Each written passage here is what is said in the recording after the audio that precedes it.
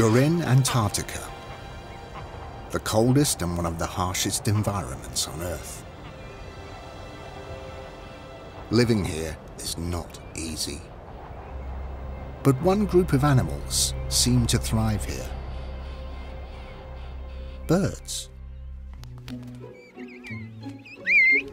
St. Andrews Bay is home to 500,000 king penguins. And right now, the beach is packed with patient chicks, waiting for their parents to return with food. Adults may travel 400 kilometers in search of fish.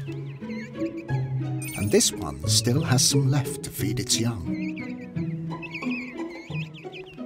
These chicks may have to wait months at a time between visits, so every mouthful counts.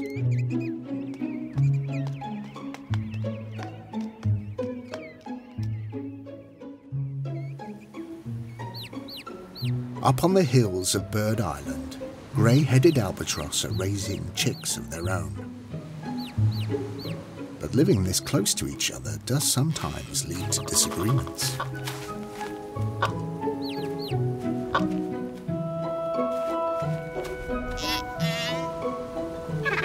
Tensions also appear to be high among wandering albatross.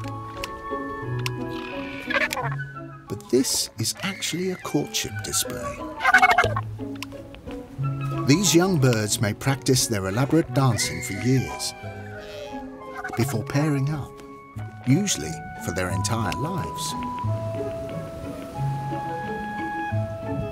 Honing their dance takes time, which isn't helped by being interrupted.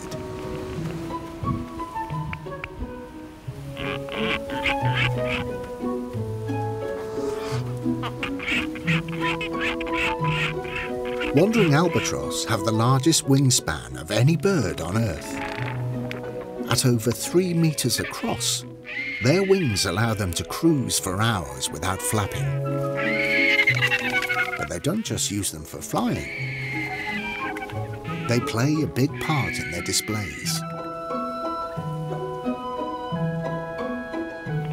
A combination of screams, whistles, beak raps, and wing extensions will strengthen their bond to each other. A bond which may last 50 years. When old enough, they will breed every other year. But breeding success has declined in recent times, with ocean plastic, longline fishing, and climate change being major threats to the species.